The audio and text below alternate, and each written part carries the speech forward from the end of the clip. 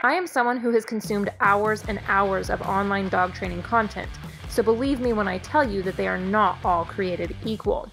RobertCabral.com definitely has the best online learning platform available. Definitely make sure that you check them out and use my code MaligatorMom to save 10% when you check out.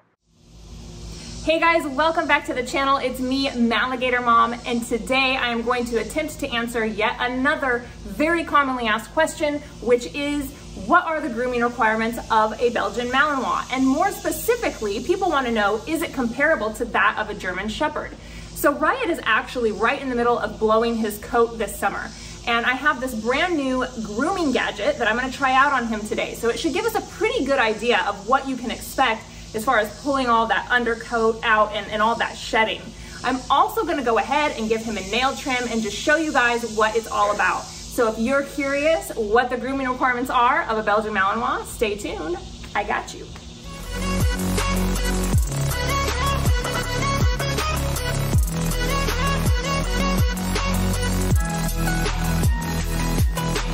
So when it comes to grooming my Belgian Malinois, I typically grab three things. The first one being a Furminator brush. I'm sure lots of you know exactly what this little tool is. It's really great at pulling all of that undercoat from your dog's fur. The second is going to be a really good, high quality pair of clippers. Do not cheap out and get a cheapy pair of clippers. Go ahead and get the nice, heavy duty, quality, expensive ones if you can help it. You know, cheap clippers lots of times can end up cracking or splitting your dog's nails. So this is not the time to be frugal. And then also I have a Dremel, which I just got this at my local hardwood store. I think I picked it up at Lowe's. And I will have the links for all of this on my website. So if you go to MaligatorMom.com and you click on the products page, I actually have links to literally everything you could possibly imagine that you might need for your Belgian Malinois. If it's something that I've used or if it's something that you've seen here on my channel, chances are it's on that page. And I actually update that page pretty often. I will add or take away, depending on my experience with a product, from that page. So if you're interested in kind of a resource for where you can pick up all these things, then that's definitely it. So check out my website, MaligatorMom.com. And then if you guys are interested in supporting my channel, it would be amazing if you would go check out my apparel. So I actually make this tank top here. It comes in Belgian Malinois, as you can see on the back, but I also make it in German Shepherd and Dutch Shepherd as well. I also have hoodies available and t-shirts, all kinds of really cute stuff. So if you guys are interested, please go check it out, MaligatorMom.com. It's a great way to support our channel. If you don't want any apparel, I totally understand that too. But if you could make sure that you please like, subscribe, and ring the bell for notifications, that also goes a really long way in making sure that you support our channel if you're enjoying our content. So let's go ahead and get started. As I said, I am a huge fan of the Furminator, but what I'm an even bigger fan of is finding solutions. So if there is something better out there on the market than the Furminator, I'm all about giving it a shot, which leads me to today's gadget, which is called a Neabot. So this is actually a Furminator brush, but attached to a vacuum canister, which really could be amazing. If it really works like it's supposed to, then I'm gonna be all about this thing. So we're going to unbox this and we're gonna use it on Riot today and see how it goes.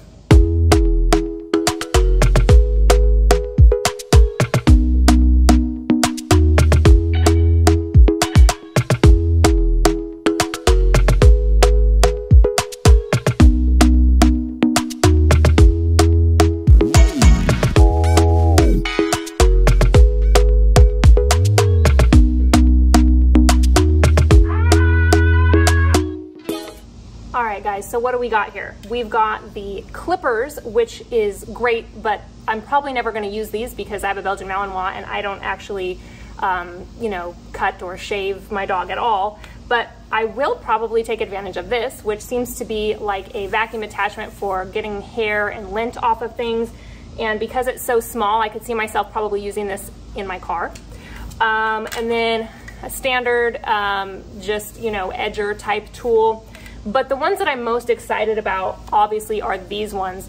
Now, this is a brush that most closely resembles the Furminator, and it has a little button here on it, and you just push the button, and it causes the hair to release and then supposedly be sucked up into the canister. And then this is very similar. So again, it's just a button that you push the button and it is supposed to release and the hair goes down into the canister. So these are the two that I'm going to be trying out today because these are the two that I will be using the most. So let's go ahead and turn this thing on and see if we can get Riot to cooperate. So scratch that. I'm actually gonna go ahead and hook this up and turn it on first so I can see how loud it is, because I think the only problem that some people might have in using this product is that if it's really loud, a lot of dogs are gonna be turned off by that. Riot is a pretty sound dog environmentally, so he probably won't have an issue, but I just kind of want to turn it on before I bring him out here and let's see how loud it is.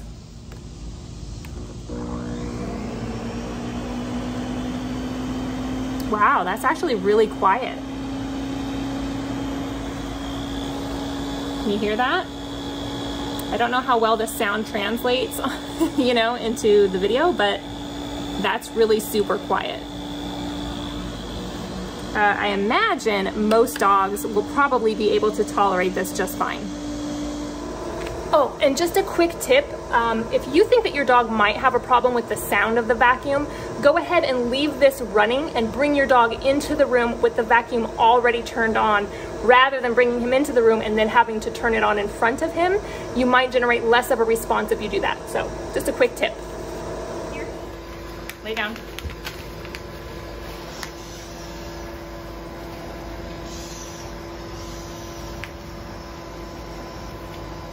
Okay. All right, so here we go. Riot is not bothered by the sound of this. I did go ahead and leave it on before I brought him out here, so he doesn't really seem to mind it. So let's just see. All right, so here's a big chunk of hair. Push the button, and it sucks the hair up. So like there's a pretty big chunk. You see that? And gone. Look at that, it's like magic. Look at that. That's pretty great. Look at that. See again? Gone.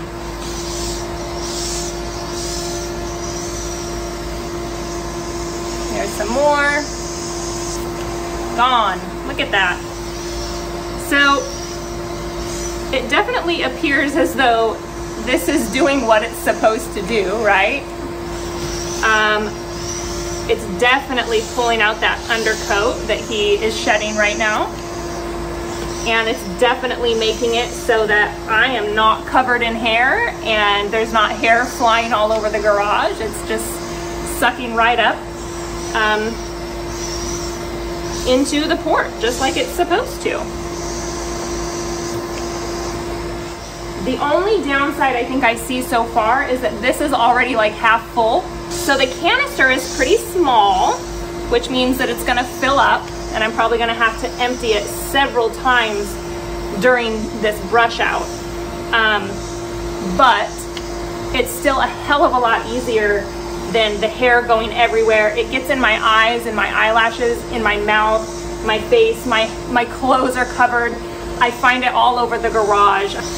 And to think, I was actually super skeptical about this. I was like, this is gonna be one of those gimmicks that just doesn't work, you know? I really thought that. I did not have high expectations for this product, I'm being honest.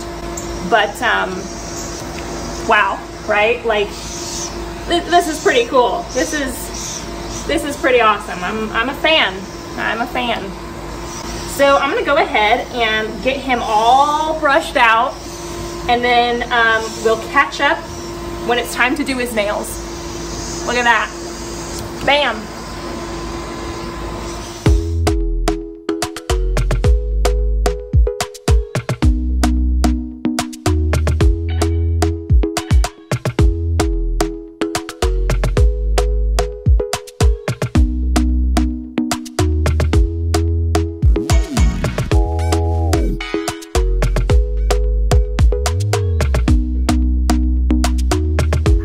So we filled our first canister rather quickly. I'm gonna go ahead and empty it, which you just pull up on it. And then, it looks like you just pop this open. Yep, just just like that. And then I will go dump this and we'll start again.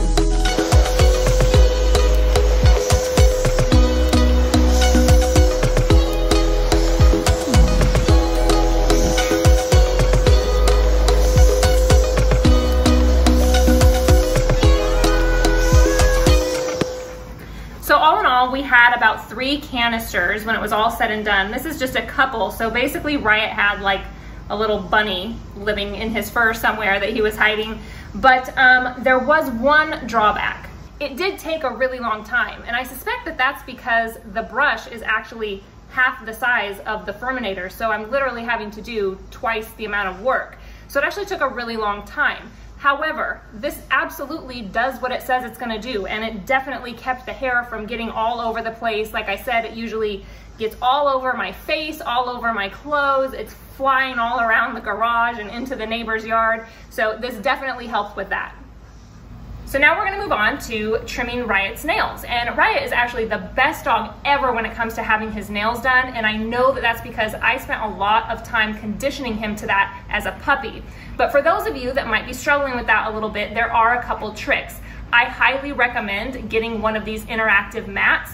You can smear peanut butter on this, and then the back has suction cups on it, and you can stick it to your bathtub or your refrigerator, any flat surface basically.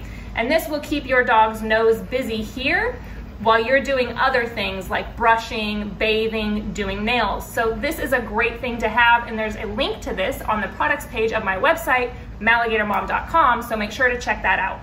So Riot always gets lots of treats when we're doing his nails, and I just happen to have his favorite on hand, but you can get whatever your dog likes. Lots of times I'll do peanut butter Kongs, or I'll do string cheese, things that keep him busy while I'm dealing with his nails. So I like to just cue him in and get him started by letting him know that he's about to get a really big paycheck here to let me do this.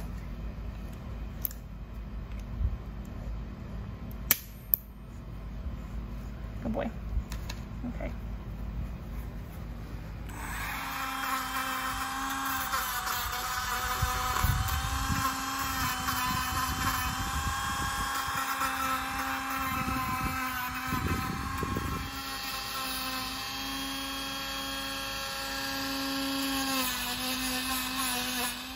Good boy. Good boy. The best boy when he gets his nails done, huh?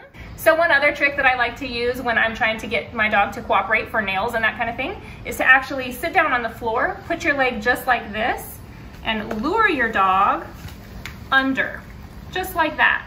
So this way, you have a little bit of pressure here on the top to keep them in position and kind of cue them in as to where you want them to be, and it gives you access to their paws. So this is just one way that you can help get them into position.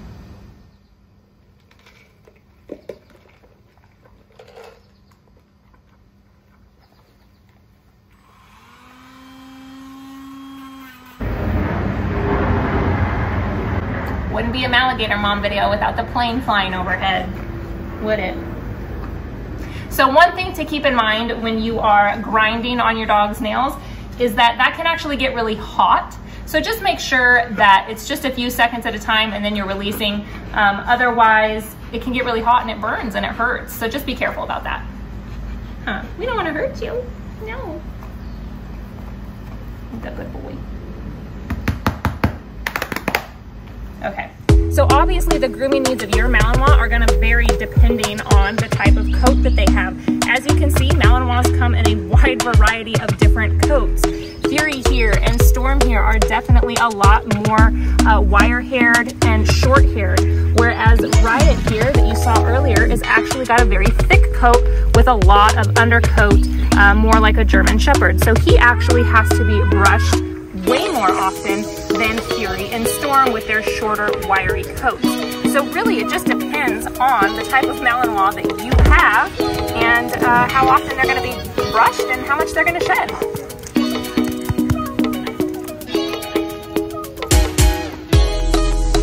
All right, guys, that's going to do it for today. Thank you so much for watching. As always, make sure that you hit the subscribe button, ring the bell for notifications, like and comment, and we will see you next week. I feed my personal dogs Munster Milling custom kibble for several reasons.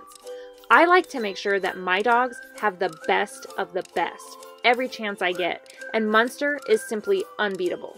Munster partners with local farmers to use local ancient grains, and these are free of gluten and other inflammatory sugars. They also have some of the highest protein from animal sources that exist and have more calories per cup than almost any other food on the market. My highly active and athletic dogs need a diet that can be fine-tuned to their needs. And with Munster, I can choose from over 3,000 custom additive combinations. More calories means less food, means less waste, if you catch my drift. But one of the best things about Munster for me is the convenience of their auto ship feature. Where else can you buy custom dog kibble that's made fresh to order and mixed and shipped right to your door? Nowhere. So be sure to use my code if you want to give it a try. It's MaligatorMom35, and this will get you 55% off of your first custom bag. So head over to munstermilling.com today, and you will never buy another store brand bag again.